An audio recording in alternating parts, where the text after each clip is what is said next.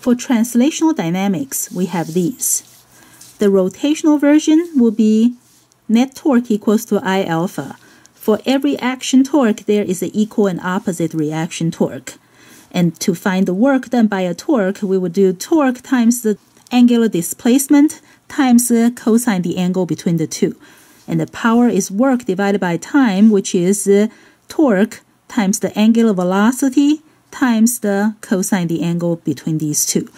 Now, if these two are both clockwise or both counterclockwise, then we would say they're in the same direction, and this will be cosine 0 degrees. If these two, they are one clockwise, the other one counterclockwise, this will be cosine 180, which will give us -1. And here we have rotational kinetic energy, 1/2 I omega squared. Work and energy, they are in joules. So the rotational version ones, they are still joules, and the power will be joules per second. We have done problems like these when we have objects in the system that are rotating and objects doing translational motion. They are connected by a string that does not slip, and these rotational axes do not have friction. Let's say we're looking for the acceleration of the box and the tension in the string. For this scenario, because this pulley is light, which means we can ignore its rotational inertia, so we do not have to write any equation for this one. So these two are very similar. There's one box that's doing translational motion and one object that's doing rotational motion. To find the acceleration and the tension, we have to write a force equation for everything that's doing translational motion and write a net torque equals to I alpha for the object that does rotational motion. Let's just look at this system. The acceleration goes down, and we have m2g going down and the tension going up. So the net force equals to ma for this box gives us m2g minus tension equals to m2 times a. For this disk, we have to write net torque equals to I alpha. And the net torque acting on it is produced by the tension in the string.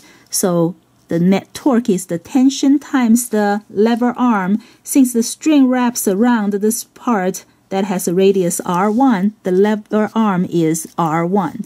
And this equals to I, which is I1, times alpha. Because they are connected by this string, so when this string goes down by 1 meter, that string pulls by 1 meter. So the linear motion, the acceleration here equals to the tangential acceleration over there. And since the tangential acceleration is r times alpha, which means we can replace alpha with a over r, and this tangential acceleration and that a is the same, so it's just a over r right here. And of course this r is the r1 because that's where the string wraps around. We can use these two equations to solve for our two unknowns any way we want. But it can be convenient if we can stack these two equations together and add them and cancel the negative t with the positive t. But that will require us to divide by r1 on both sides first. So I'm going to divide by r1 on this side and divide by r1 on this side. Then the r1s would cancel.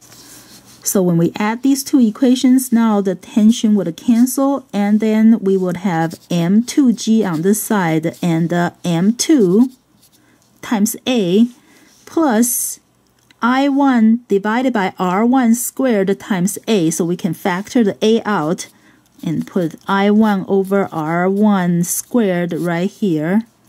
And then we can use this to solve for the acceleration if we divide by this on both sides and then plug the A back in there or there to find the tension. If we write two equations for this problem, it will be exactly the same thing. Another type of question I can ask is, what is the landing speed of this box after it falls a distance h?